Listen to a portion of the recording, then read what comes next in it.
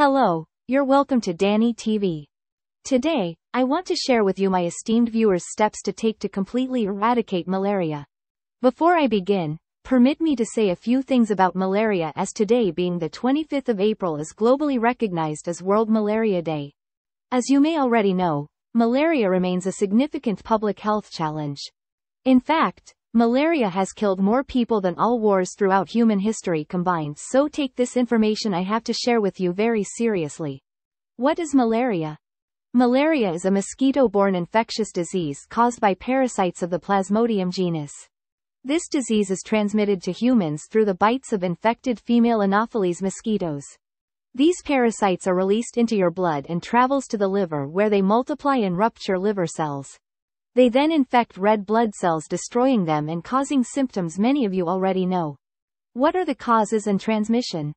Malaria is majorly transmitted through the bites of infected Anopheles mosquitoes, which serves as vector for the malaria parasites. There are 4 kinds of malaria parasites that can infect humans. They include 1. Plasmodium falciparum, 2. Plasmodium ovale, 3. Plasmodium vivax, 4. Plasmodium malariae.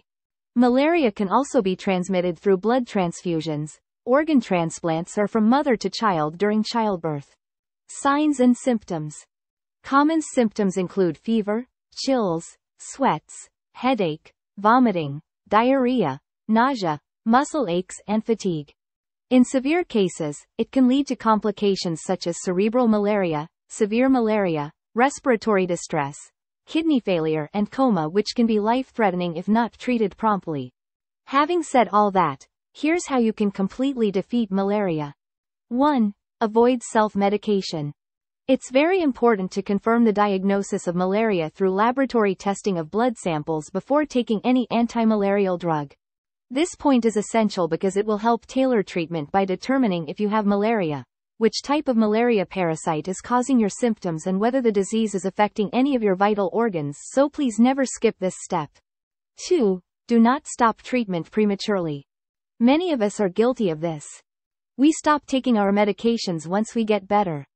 Please, it's very important you complete the full course of treatment to prevent recurrence of malaria and development of drug-resistant strains of the malaria parasite. 3. Get your medications only from reliable and genuine sources. This is because fake, outdated, substandard, and expired drugs have flooded the market, so be very vigilant. 4. Do not take vitamin C supplements, multivitamin, and blood tonic during the course of treatment, as they may prevent your anti-malarial drugs from working as expected. 5. Use your medications exactly as prescribed by your doctor or pharmacist. For many anti-malarial drugs, the second dose is taken exactly right hours after the first dose. The third dose is taken exactly 24 hours after the first dose. When in doubt, always read the instructions on the pack and ask questions. 6. Eating fatty foods like milk, fish, etc. can increase the absorption of the drug, so consume these foods and take adequate water. 7. Avoid repeating same combination of anti-malarial drugs each time you treat malaria. 8. Don't abuse antibiotics. Only use an antibiotics if recommended by your doctor or pharmacist after tests have been carried out. 9. Rest. Adequate rest can help your body fight the infection and promote recovery. 10. Protect yourself and others. Take precautions to avoid mosquito bites and reduce the risk of transmission to others. Use insect repellents, sleep under insecticide-treated bed nets, and wear protective clothing. By implementing these comprehensive prevention and treatment strategies, we can all be optimistic of a future where malaria is no longer a threat to global health security. In Nigeria, World Malaria Day holds particular significance due to the high burden of malaria cases and its impact on public health. Regrettably, malaria is one of the leading causes of mortality and morbidity, particularly among children under 5 and pregnant women.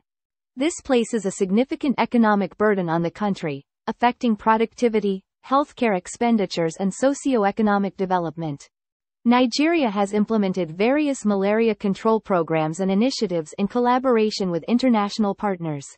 Despite these efforts, Nigeria faces numerous challenges in malaria control, including inadequate funding, weak healthcare infrastructure, limited access to healthcare services in rural areas and widespread anti-malarial drug resistance. I hereby use this opportunity to call on all stakeholders in Nigeria to renew their commitment to malaria control efforts and take concrete actions to reduce the burden of malaria in the country. By working together, Nigeria can make significant strides towards achieving the goal of malaria elimination and ensuring a healthier future for all its citizens. Thank you for watching and listening.